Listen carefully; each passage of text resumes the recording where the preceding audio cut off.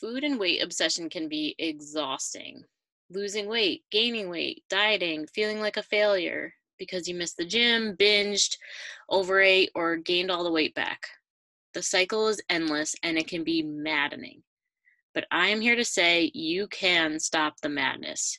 You can take back control over your food behaviors, but you have to get support and you have to make a change. I am Leslie M. Thornton, Hypnosis for Permanent Weight Loss coach from weightlossalbany.com. This is Hypnosis for Permanent Weight Loss, and I know you can make this change. On this podcast, you will hear about how to stop the mental madness, how to love your body, trust your food decisions, and take back control of food so you can create a life of happiness, freedom, and inner peace. Today's episode is called Eating Over Anger. Now, I have to start this episode out first of all by saying that not all, but the vast majority of my Hypnosis for Permanent Weight Loss clients that I talk to about their relationship with anger almost always respond with, "Oh, I barely ever feel angry," or "I never feel angry." And if that is you, I am here to call major BS on that. And even if you are aware of your anger, I would assert that there's probably much, much more that can be tapped into. Now, I will say that I can definitely appreciate the lack of awareness of anger that people may have. I used to say that I had no anger too.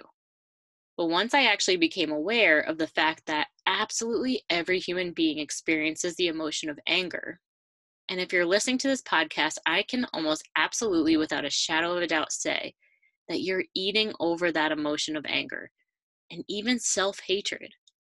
Sounds bad, but it's so true.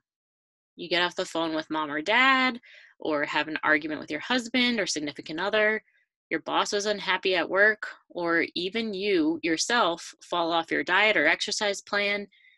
You feel the anger, resentment, self-hatred, and you eat to numb out that pain. It's so innocent. So many of us are taught as children not to be angry, and we learn to cope by numbing with food. But in my experience, not expressing this emotion in a healthy way can and will eventually break you, and is what leaves you emotionally overeating or binging for days and weeks, sometimes even months and years on end. And we can't have that anymore. Of course, there may also be those of you who immediately have to work out when you feel anger. Maybe you don't even know it's anger, but you feel that impulse and you have to run, or else you feel anxious and maybe even lose your you know what at people until you go on your run. Now, what's wrong with running to release anger, you may ask? And the answer is there's absolutely nothing wrong with that. Running or working out is obviously a healthier outlet than many other ways, but what we want to change is the reality that right now, your emotions run you. And what we want to do is help you master and get into a place where you run your emotions. So you can finally be free from that prison of feeling totally and completely out of control of yourself at times. I've also had clients who feel and have been unable to work out. They need back surgery, or there's something else that causes them not to be able to work out at the gym anymore. Who knows what could happen to get in the way of your normal routine and being able to control that feeling that you're having. And obviously, one day all of us are going to get old and die and not be able to work out, right? So then what are you going to do about these crazy feelings and emotions then? What are you then left having to face? The bottom line is that those emotions are always going to come back to haunt you. And those emotions cause you pain, pain that causes you to overeat and binge over and over again. You have to learn how to stop that cycle and process that emotion no matter what part of your path you're on and what you're capable of so that it lasts. That's what makes this form of weight loss permanent. You are getting it from the foundational level of where it's starting up. And you get to take back control of how you're feeling in any given moment. So how do you do that? This is where the hypnosis and subconscious mind modalities come in. I have spent years doing psychosomatic work on myself and hundreds of clients going into the body, kind of like a deep meditation, and releasing the emotion from a deep subconscious level.